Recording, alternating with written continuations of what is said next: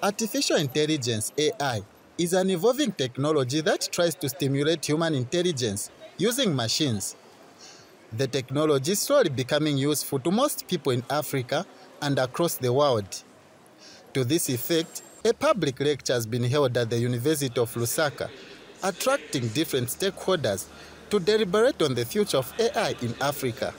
These effects we're having of drought, shortage of energy, and so on and so forth, may be curtailed within a period that is reasonable.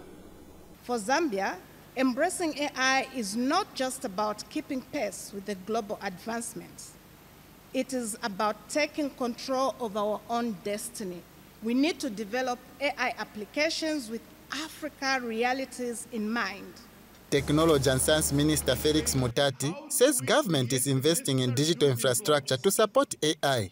Our first building block is what you may call digital infrastructure.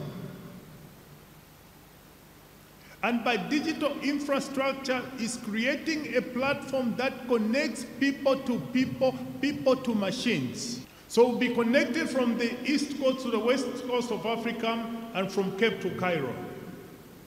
That is important.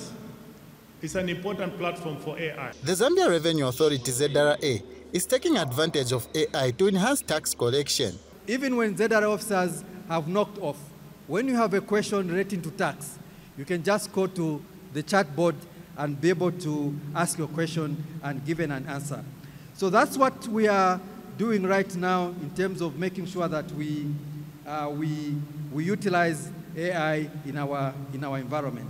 And Zambia National Broadcasting Corporation ZNBC Director General Berry Rwando has also participated in the panel discussion on the future of AI in Africa. Lucky Piri, ZNBC News, Lusaka.